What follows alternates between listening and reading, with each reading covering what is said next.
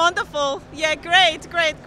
CR7 মানেই হচ্ছে একটা পুরা ওয়ার্ল্ড ওয়াইড একটা নিজের আকাঙ্ক্ষা, একটা ইচ্ছা যে ওনার একটা খেলা দেবো। সো এই প্রথম অনেস্টলি যে আমি মাঠে বসে CR7-এর খেলা দেখেছি, খুব উপভোগ্য ছিল, ভালো ছিল।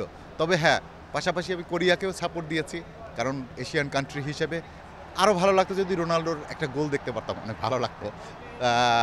তারপরেও বেশ, এটা তো ড্রিম কাম ট্রুর মতোই আর কি। সো এটা উপভোগ্য ছিল, আর খুব ভালো লেগেছে। CR7-কে দেখতে পেরেছি, ওর খেলা দেখেছি। জাপানের পাশাপাশি কোরিয়াও গেল। সো এটা তো আমাদের জন্য ডেফিনেটলি অনেক আনন্দের বিষয়, আর আমরাও সাপোর্ট করেছি কোরিয়াকে। পাশাপাশি গতকালকে, এখন তো আমাদের সাপোর্ট করার কিছু নেই, বিকজ আমার যে দল ছিল Germany and Belgium, second choice ছিল বেলজিয়াম, দুটো দলই গেল। আস্তে আস্তে তো ইন ফিউচার সবই রাউন্ড অফ 16-এর পর নকআউট পর্ব শুরু হয়ে যাবে। সো ম্যাচ আস্তে আস্তে কঠিন হয়ে যাবে, এভাবেই শেষ হবে আমাদের। ইন ফিউচার আশা করব যে বাংলাদেশও কোনো এক সময় আমরা এই এশিয়ার কান্ট্রি একটা করে আস্তে আস্তে আমরা কোনো এক সময় আসবো, কোনো এক সময় ইনশাল্লাহ, এটাই আশা করি। দেখছেন UCB presence football round up. এশিয়ার আরও একটা দেশ রাজত্ব করছে কাতারে। এশিয়ার মাটিতে শেষ 2002 ওয়ার্ল্ড কাপে দক্ষিণ কোরিয়া তারা সেমিফাইনালে পৌঁছে গিয়েছিল। এবার সেই এশিয়ার মাটিতেই যখন খেলাটা হচ্ছে, দক্ষিণ কোরিয়া আরও একবার কিন্তু তারা নিজেদেরকে প্রমাণ করলো, রাউন্ড অফ 16-এ তারা পৌঁছে গেল এবং মধুর প্রতিশোধটাও তারা নিয়েছে, একই সাথে নিজেদের পারফরমেন্সের পুনরাবৃত্তিও করছে। 2002 সেই ওয়ার্ল্ড কাপে পর্তুগালকে তারা হারিয়ে দিয়েছিল 1 গোলে, আবারও কিন্তু পর্তুগালকেই তারা হারিয়েছে 2-1 ব্যবধানে, এবং এরই সাথে কপালটা পুরল উরুগুয়ের, যেই উরুগুয়ে 1990 ওয়ার্ল্ড কাপে হারিয়েছিল দক্ষিণ কোরিয়াকে, এবং 2010 ওয়ার্ল্ড কাপের রাউন্ড অফ 16-এ সেই উরুগুয়ের কাছেই কিন্তু হেরে গিয়েছিল দক্ষিণ কোরিয়া। সুতরাং প্রতিশোধ এবং পারফরমেন্সের পুনরাবৃত্তি সবই কিন্তু করেছে দক্ষিণ কোরিয়া। একটা সময় মনে হচ্ছিল উরুগুয়ে তারা হয়তো বা আসলে কোয়ালিফাই করে যাবে, তবে ম্যাচের শেষে লুইস সুয়ারেজের সেই কান্নার ছবিটাই আসলে বলে দিচ্ছে উরুগুয়ে কিন্তু কোয়ালিফাই করতে পারেনি। যেই উরুগুয়ে এবারের ওয়ার্ল্ড কাপ খেলতে আসার আগে টানা 5টা কম্পিটিটিভ ম্যাচ জিতেছিল, সেই উরুগুয়ে কিন্তু বিদায় হয়ে গেল, এবং নিঃসন্দেহেই Luis Suarez, Edinson Cavani, Diego Godín তাদের হয়তোবা শেষ বিশ্বকাপ ম্যাচ যে ছিল সেটা কিন্তু নির্দ্বিধায় আসলে বলাই যায়। দক্ষিণ কোরিয়ার কথা কিন্তু আসলে বলতে হয়, এই ম্যাচটা তারা যখন স্টার্ট করে তখন তারা ছিল পয়েন্ট টেবিলের 3 নম্বরে, উরুগুয়ে ছিল 4 নম্বরে। উরুগুয়ের খেলা ছিল ঘানার সাথে, উরুগুয়ের মাস্ট জয় কিন্তু আসলে দরকারই ছিল।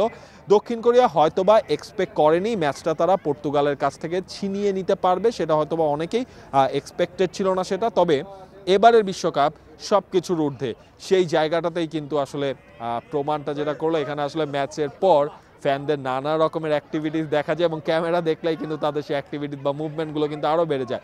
যেটা বলছিলাম যে উরুগুয়ে তারা যখন ঘানাকে 2-0 গোলে তারা আসলে ঘানার এগেনস্টে এগিয়ে গিয়েছিল, ঘানা পেনাল্টিও মিস করেছিল, সব কিছু মিলে সেই সময়টায় যেটা আসলে মনে হচ্ছিল যে উরুগুয়ে হয়তো বা আসলে থ্রু আউট করবে। বাট ম্যাচটা যখন লাস্টের দিকে যখন দক্ষিণ কোরিয়া যখন গোলটা দিয়ে দিল ইনজুরি টাইমে, এবং সেই জিনিসটা আসলে বলছি, দক্ষিণ কোরিয়া শেষ 7টা গোলের মধ্যে 5টা গোল কিন্তু তারা 90+ মিনিটসে যে কিন্তু তারা দিয়েছে। আজকেও কিন্তু আমরা দেখলাম সেই গোলটার পেছনে আসলে নায়ককে, দক্ষিণ কোরিয়ার ফুটবল হিস্ট্রি বলতে বা সাম্প্রতিক পারফরমেন্স বলতে সবচেয়ে বড় নায়কটা ধরা হয় সন হিউংমিনকে। সেই সন হিউংমিন নিজেদের বক্স থেকে একা বল নিয়ে দৌড়ে নাটমেক করে অ্যাসিস্টটা কিন্তু তিনি করলেন, এবং সেই জায়গায় কিন্তু গোলটা হলো। এর আগে প্রথম গোলটার কথা একটু বলতে চাই, কিম ইয়ং তিনি আসলে যেই গোলটা করলেন, এবং সেই গোলটা তিনি লাস্টবার 2018 বিশ্বকাপে জার্মানির সাথে ম্যাচে গোল করে জার্মানিকে ছিটকে দিয়েছিলেন।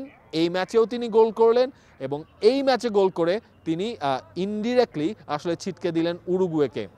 যেটা বলছিলাম, কিম ইয়ংয়ের সেই গোলটার পেছনে দায় কিন্তু রয়েছে ক্রিশ্চিয়ানো রোনালদোরও।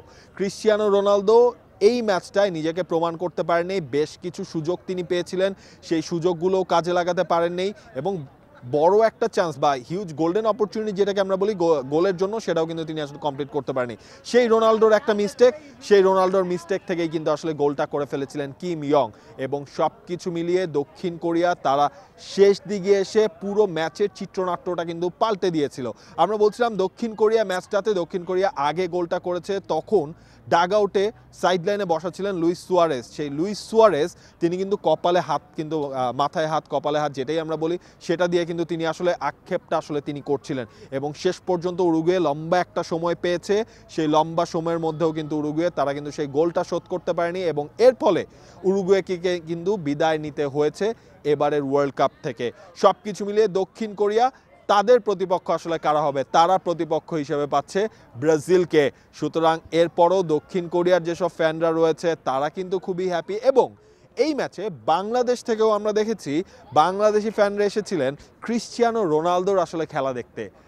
তারা আসলে কি বলছেন, রোনালদোর পারফরমেন্সটা কেমন ছিল, একই সাথে দক্ষিণ কোরিয়া তারা আসলে তাদের জয়ের পর তাদের সেলিব্রেশনটা আসলে কেমন হয়েছে, এ সব কিছুই শুনবো এবং শোনার পর আমরা বিদায় নিব UCB presence football round up থেকে।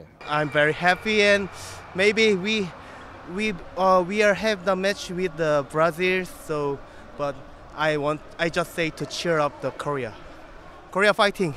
I'm very lucky today because I just booked ticket, I think 4 hours or 5 hours ago. So I'm very happy they will qualify for the match.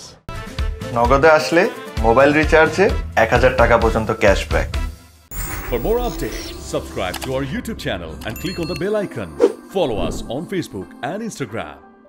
Don't forget to like, comment and share. Visit TSports.com.